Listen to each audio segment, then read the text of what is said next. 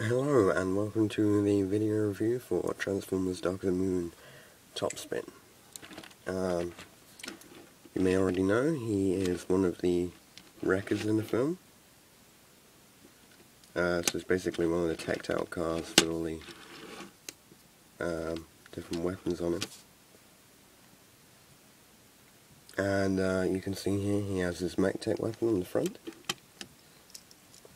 which is sort of like a crossbow thing. And you pull back this part here and it has a claw. But it's a very nice looking vehicle mode. You can see we've got guns on the sides and the top and on this side here, and they're all just pegs and holes that can be removed.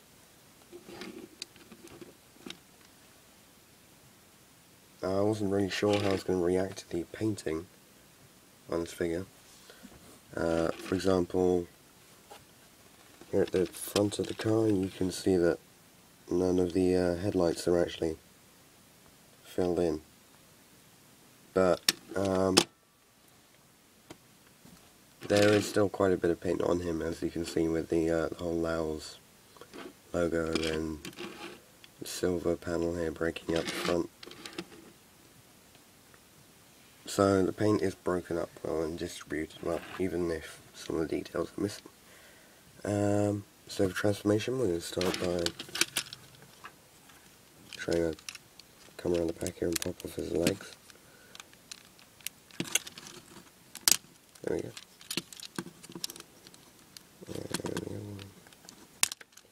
Like that. You bring them down. Then you take this front part here and we're going to lift it up and pull it back like that. Go a bit higher up and then fold in the front piece here.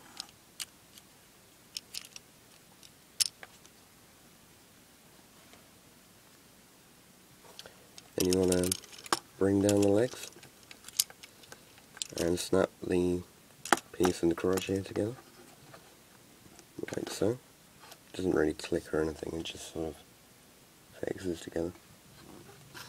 And then you can fold down this part of the leg over the front, then pull out this foot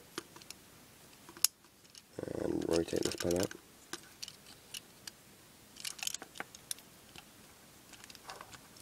Do the same on the other side, and make sure his legs extended properly at the knee. And you want to rotate this whole section here, so now you have his legs. And just adjust the camera a bit.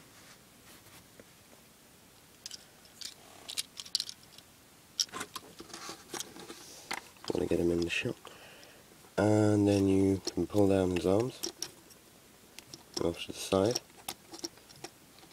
and you can see his head in there, and twist this arm at the shoulder here so that yellow piece is at the front. Next you want to separate the back part, which is actually quite stiff on mine. There we go. And then you pull that part around to the side, and the same on this side. Then you can come around the back and take this whole roof section and push it down a bit. Then these bits fold up so you have the rear spoiler coming up from the front and these weird gun things at the top. And then you pull his head forward. And make sure that the arms are stretched all the way out. And there he is in robot mode. Just get him to stand up here. There you go. A very sort of skinny looking wrecker. But, you know, a very tall one actually for a deluxe. In comparison with the Voyagers, this is a very tall deluxe figure that we've got. Focus this camera a bit better.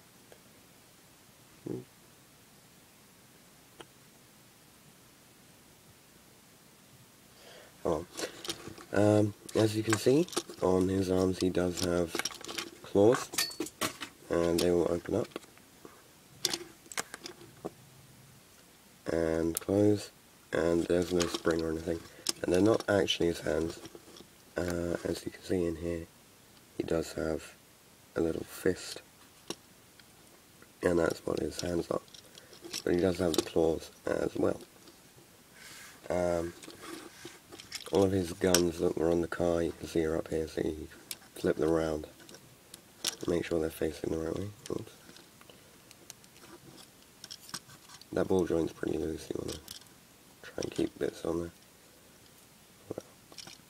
And then this backpack here can actually be placed pretty much anywhere you want. You can have it coming down, you can lift it up and have it going forwards like that. You could pull it out to the side so all the guns are pointing forwards. Or you can have them lifted up like that. You can bring it down a bit, closer to his body. It's really a matter of choice on how you display his backpack in this mode.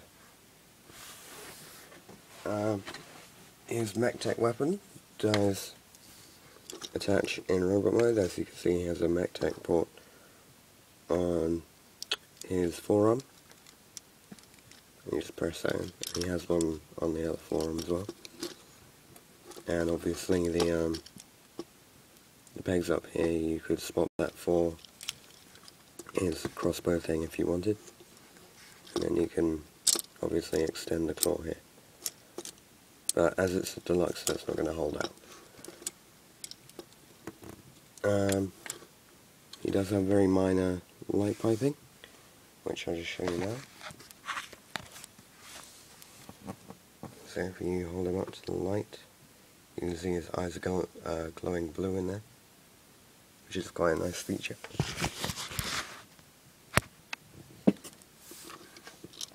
For size comparison purposes, here he is, standing next to the Dark of the Moon Optimus Prime. So you can see he's quite a tall figure in total, and you can obviously extend the jetpack. His main body isn't that tall, but with the added backpack thing, it's quite a tall deluxe figure to have.